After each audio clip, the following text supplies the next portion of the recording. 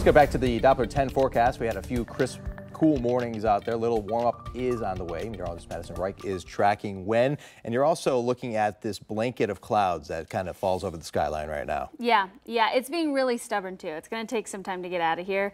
But luckily this afternoon, I think just as we head into like 4 or 5, we should get a brief glimpse of the sun. Just a glimpse of it? Yeah, just a quick little look. Don't blink, you'll miss it? Yeah, pretty much. But hey, we'll see at least a little bit. We've got more in store for tomorrow, though. These clouds are going to be working their way out over the next 24 hours, giving us some more sunshine through the most of your Wednesday, in fact.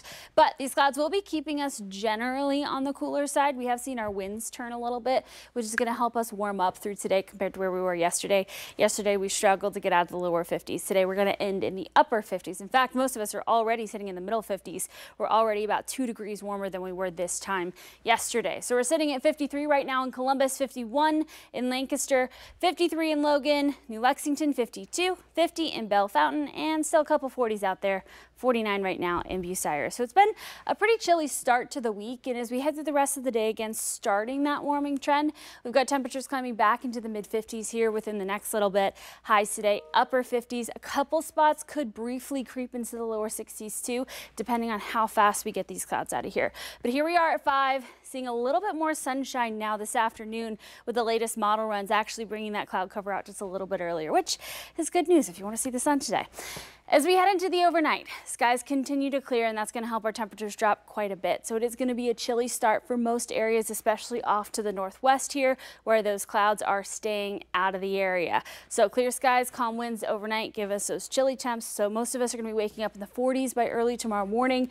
But we warm up pretty quickly because the sun's going to be out. So we do see those temperatures climb back into the lower 60s by the end of the day tomorrow. So continuing that warming trend that we got started today. Now, Thursday will be the warmest day of the week, but it's also going to be when rain comes back into the forecast because, of course, we're staying dry today. We stay dry tomorrow. But there is a weak front that's going to be rolling through late as we head through Thursday. It does bring some showers, and it will be continuing that rain into Friday and Saturday as well, but it's also going to be dropping our temperatures. So here's an early look at that. It does get going by 7 o'clock in the morning for portions of the state on Thursday, but it's going to take more of the day to see it finally roll into central Ohio.